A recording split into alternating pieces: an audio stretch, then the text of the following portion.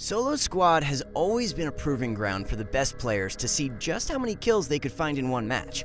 Ever since Fortnite's release, it's been one of the most fun competitive modes to watch, especially recently, now that it's gotten harder and harder to get those high kill games. But there's many players who we've seen getting some crazy amounts of kills.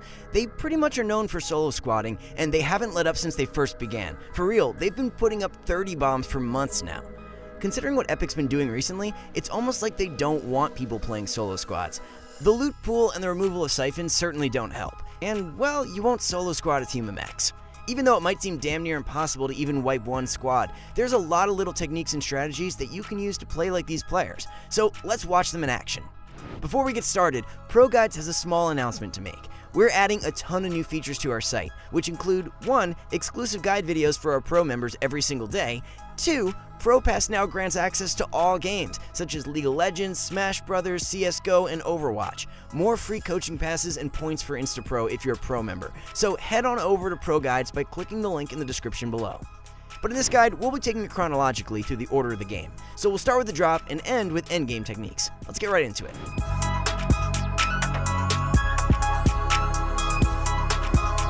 Alright, so I'm not going to sugarcoat this. The drop is mostly RNG. You can get pretty unlucky with your drop, but there's some things that you can do to make your chances just a little bit better. Now, this is something that needs to be stressed. The drop isn't as important as you think. Of course, you still have to land at a POI for a high kill game, and you'll have to be quick. If it looks like you're not going to make it to the gun first, then just bail and find the next best spot. Sharp, a godly solo squatter, ended up dropping 40 kills this game, and just look at the drop he started with. First off, try to figure out how to make your drop perfect. Even though it's not that important, it gives you a starting advantage. In Tifu's classic 36 kill solo squad game, he starts the game off strong by landing on top of the most contested building in all of Tilted. Even though the OG Tilted might not be there anymore, it's a really good example of a good landing. I know I said the drop didn't matter, but this is a good example of what a good drop can do for you.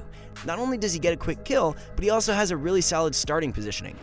This is when it gets fun, although it's also probably the most intense part of the game. In this section of the game, it's important to kill people one by one. Since every teammate in a squad will probably be close together, that makes it even more important to isolate them. Unless you get a lucky play, it's really tough to defend against another squad at once. Replays lands in Paradise Palms, a very hectic place to land. We know only one thing is on his mind, a 40 bomb. As Replays lands, he doesn't take a contested drop. Why? He knows landing in a house with 3 or 4 other players is a sure way to die. Unless they're complete bots, of course. His loadout is solid, with an AR and some shields, enough to get a kill or two. Notice that he makes sure to get some shield before pushing. Replay sees an easy kill and claims it with a few whiffs of AR. He now has a shotgun, some mats, and is ready to roll. He makes sure to cover up as he hears footsteps, and this isn't accidental. He wants to gauge out the situation before going in. He doesn't hear any shooting, he wants to wait for the right moment. If you're the first one to engage, more enemies are likely to intervene. Replays gets a nice angle and hears multiple opponents around him, so he pre-edits the ramp to see if he can get an easy kill. After deciding to rush inside, he sees an opponent and nails him with a 150 headshot. But wait, he just gave away his location. Replays makes a smart move and places a ramp, and he waits for somebody to take the bait. But uh-oh, he manages to scuff his shots and is forced onto the defensive. He takes a moment to heal and reevaluate his strategy. Never be afraid to reset a fight if needed. Now, here is where Replays messes up big time. He takes too long searching for his trap and gets his wall replaced. He's also in a tough spot because his enemy places a ramp inside his 1x1. In this situation, Replays should have easily died, but he didn't because his enemy made an even bigger mistake. Instead of right-hand peeking, the enemy rushes into his box and gets outgunned. As Replays charges another opponent, he's quick to shut the enemy down with some cones. This is a great strategy to use against lesser opponents since they don't expect it. He follows up with a sick Tifu classic. This enemy is in a state of panic, so Replays capitalizes on that and does an edit down to finish the kill.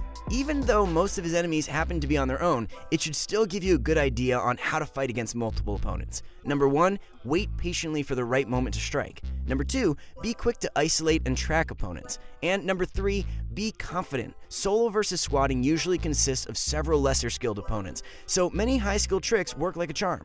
Okay, here's another really important piece of advice. Heal. Just because you're trying to go for a high kill game doesn't mean you don't have time to heal. Watch any solo squad's gameplay. When they get hurt, they heal. Now, when we talk about the mid game, it's arguably one of the most important. Why? Because that's where most of the kills are secured. And let's be real here, people don't play the mid game in solo squads to win. They want high kill games. Replays is off to hunt some more targets with a solid loadout, a combat AR, minis, and impulse grenades. He's got all the essentials.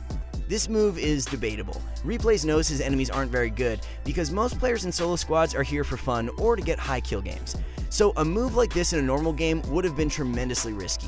Replays goes for a wall replace, but can't seem to take it. He hears the enemies outside approaching, so he gets a better angle. This is exactly what you have to deal with when you don't get the kill on time. Getting endlessly sprayed is not fun to deal with. So next time this happens, quickly get a better position so you don't run into what he did. Luckily, Replays has impulse grenades and uses them to get out of that fight. As an enemy pushes him, he manages to nail him with a sick shot and covers himself just in time.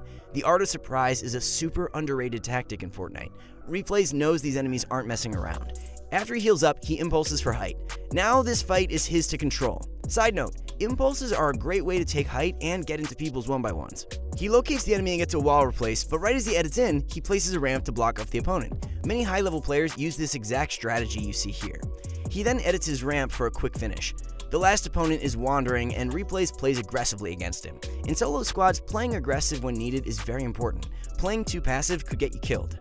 So now on to takeaways. Number 1, although Replays made a mistake charging into that building, he proactively strategized and got himself out of that situation. Number 2, he applied necessary aggression when needed. Once you commit, don't surrender. At this point, you'd probably be sweating. I definitely would be. Try to keep your calm. We all know that lots of our games have been lost because we just can't aim with shaky hands. Anyway, since endgame usually takes place inside a smaller zone, that makes it really important to keep away from multiple squads. It's really easy to get stuck towards a squad and end up getting spammed by their entire arsenal of explosives and SMGs just to go get targeted by yet another squad. That's a death sentence. While it may be tempting to play more aggressively so you can get more kills, you really need to play this part smart. During the endgame, the AR is your best friend. It's a great weapon to secure kills from a distance and stay disengaged while a team is getting shots off. Now, this situation is inevitable, so you need to know how to handle it. Let's watch Sharp play out this situation and dominate these opponents. He's in a really bad spot. He ends up getting shot out, and he's faced with the squad right in front of him, each equipped with their own godly loadout. What does he do here? He builds up right away. The only thing a pro player would do when outnumbered. It's like an instinct to get high ground quickly. You can see that's exactly what he does, and it pays off nicely. Let's watch him pop off and slay this squad. He played that so well.